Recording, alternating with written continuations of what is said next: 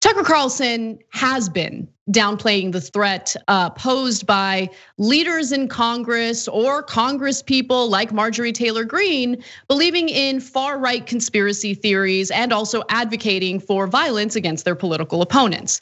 Now, his argument really revolves around this idea that the United States doesn't have a violence problem tied to white supremacists. And he elaborates on that in this next video. Let's take a look. This freshman member of Congress is now the kind of touchstone for the nation. It may be inflating her importance beyond what's warranted, I'm just guessing. Yeah, I'll say, I mean, there is not the slightest evidence that she has any influence of any kind within the Republican caucus. If you're in the Republican Party and you've got somebody who's way out there in your midst, you're going to hear a lot about that person, and you're going to be asked to account for her, and you're going to have her name and face thrown at you again and again by the media. That's the way the game is played in Washington. The truth is, this has been true for as long as I can remember, Tucker. Republicans operate in a media climate that is hostile to them, and you have a choice. You can rail against it, which many do, and sometimes, we in the media do, we in one part of the media, or you can try to adjust to it. Republicans usually do a little of both. Yeah, I just think that every Republican lawmaker who wants to protect his voters should write on a card 3 words to respond with to reporters who ask about stuff like this. Buzz off, shill, because that's exactly what they are. They're shills. Just my view. Well, probably not yours. Yeah, the problem. What was that? Wow, that'll really show him. That was embarrassing. Turning into dust. Anyway, yeah. So she doesn't have any power. Like, why are the Democrats pretending that she is really important? She has no power. She just apparently cannot be criticized at all costs by the entirety of Republican leadership in the House. They are terrified at the prospect of having to go, in terms of an actual vote, go on the record whether you support her or don't support her. But she doesn't have any power. What's the difference? Why not just do it? We know. Look, Anna, we talk about people in right-wing media, including Tucker Carlson, and sometimes it just gets so annoying because, like, we're supposed to craft an argument, and sometimes we feel the inclination to go back and find a bunch of things that Tucker Carlson said that directly undercut what he's saying right now. And sometimes it's too tiring, because I would hope that anyone watching this knows that he is fundamentally not operating in good faith. That is to his core what he is.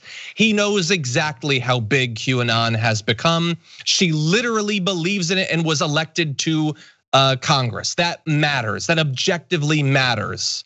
And let alone all of the other things that she's said. So it's just sometimes so deeply frustrating to have to engage in a serious way with a person who doesn't really care about any of this. Sure, he believes stuff and he says stuff, but he's so wealthy that it's all really at arm's length anyway. It just gets really sickening after a while.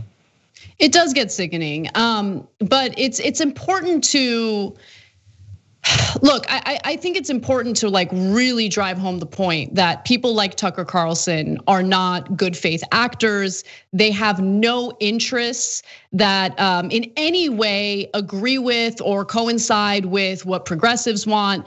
All of his arguments regarding censorship are self-serving, and also, I mean, he on a consistent, very consistently, he goes out of his way to deny what the facts on the ground are, what the reality of the Republican Party has become, what the culture is dismissive of and accepting of. For instance, Marjorie Taylor Greene, I'm gonna say this every single time we mention her because she's not just some, typical right winger who wants deregulation and tax cuts. I mean, that's bad enough. But she has called school shootings false flag operations meant to take Americans' guns away. That's what Alex Jones, by the way, has been sued for. Okay, she's a female version of Alex Jones in the House of Representatives. She's advocated for executing Nancy Pelosi for alleged treason. Treason for what treason?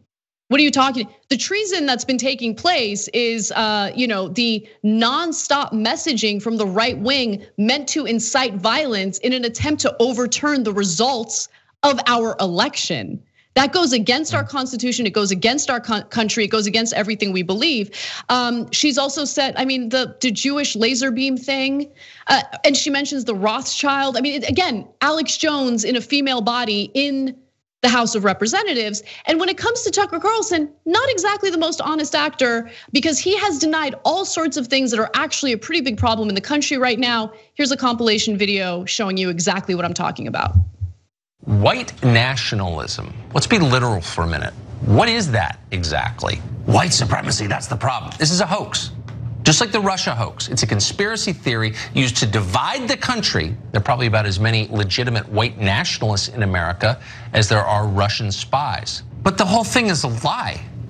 If you were to assemble a list, a hierarchy of concerns, of problems this country faces, where would white supremacy be on the list? Right up there with Russia, probably. You could live your entire life here without running into a white nationalist. White supremacy, I've lived here 50 years. I've never met anybody, not one person, who ascribes to white supremacy. I don't know a single person who thinks that's a good idea. I mean, they're making this up. None of these dumb people pause even for a second to explain to you what a white nationalist is. You probably still don't know, and honestly, neither do we. And that's because there are so very few of them in this country. In the hands of Democratic politicians, climate change is like systemic racism in the sky.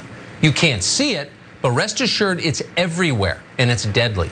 And like systemic racism, it is your fault. It's actually not a real problem in America. The combined membership of every white supremacist organization in this country, would they be able to fit inside a college football stadium? Well, when you're a white supremacist, maybe you have a difficult time identifying other white supremacists. I don't know. But Tucker Carlson is clearly someone who has carried water for white supremacists in the country. And John, real quick before you jump in, I just want to remind everyone of what the Trump administration began with in Charlottesville. This video is graphic, but remember, in the lead up to what we're about to show you, you have white men holding tiki torches chanting, "The Jews will not replace us." And it all culminated with this.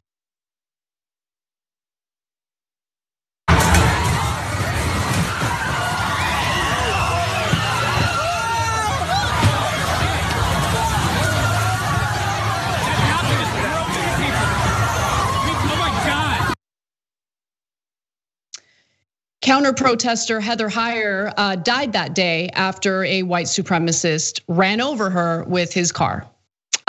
So white supremacy continued to grow in the country after that, and we saw quite a bit of it in the Capitol riots. So to deny that this is a thing, I mean, you had a guy wearing a pro-Auschwitz sweater at the riots. No, I'm sure white supremacy, anti-Semitism, all of these awful things that really do exist in this country don't exist at all, according to Tucker Carlson, who's a white supremacist. Yeah, and this is the evolution of him denying that racism exists, which is just a crazy thing to even say in a conversation like this, but they will, and they don't actually believe it, obviously. They know that there are plenty of people who are animated by either personal bigotry and racial animus. They understand the laws, they know this, he does not operate in good faith. That's it, that's the answer to virtually every question about Tucker Carlson. He is not a person that we have honest disagreements with. He is not a person who is just assembling the best evidence available and then making the case for policies that might be contrary to my goals. That's not what is happening at all. We can maybe disagree about what the end goal of his political philosophy is, kind of. I think you'd have to be kind of dense to disagree, but you could do that. In terms of whether he is an honest person that we can engage with, let alone actually work with, no, you would have to be so stupid or so dishonest to say that that's a thing that should be done. He is a liar. He is a very, very well-paid liar, and that's the end of it. Thanks for watching The Young Turks, really appreciate it. Another way to show support is through YouTube memberships. You'll get to interact with us more. There's live chat emojis, badges. You've got emojis of me, Anna, John, JR, so those are super fun. But you also get playback of our exclusive member-only shows and specials right after they air. So all of that, all you gotta do is click that join button right underneath the video. Thank you.